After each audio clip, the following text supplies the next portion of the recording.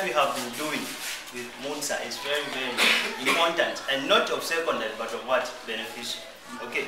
And what I'm just trying to say here is that we learned a lot of materials that can actually benefit each and every one living in this community, be it a society, a country, or a world, or should I say the world at large.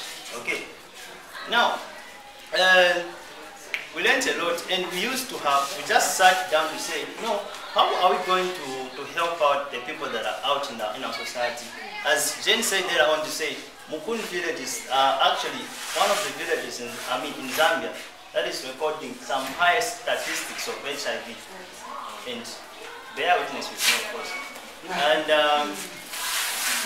we just draw up a plan on how we can go out in the field there and help out some people. Finally, we had this idea of going out in schools. Of course, we have Kamui, I don't know if it's a primary or basic.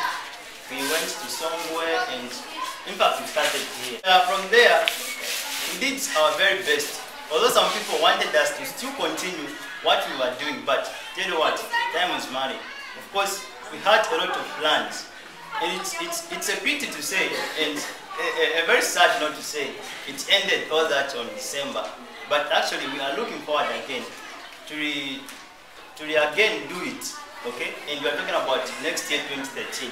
When we were performing, we do not just perform from without. Of course, not just to impress the people, but with an intention of what? Showing what we had. And I'm talking about education, of course. Now, our program was really for peers, and I mean our friends.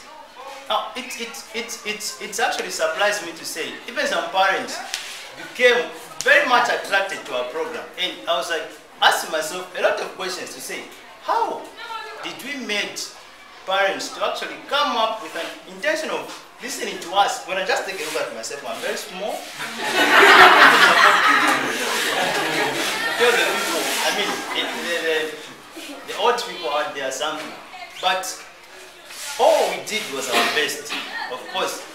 And those people are like telling me to say, no, at least you've done something better. Our program was like to actually see how we can do to help out the people that need what we had.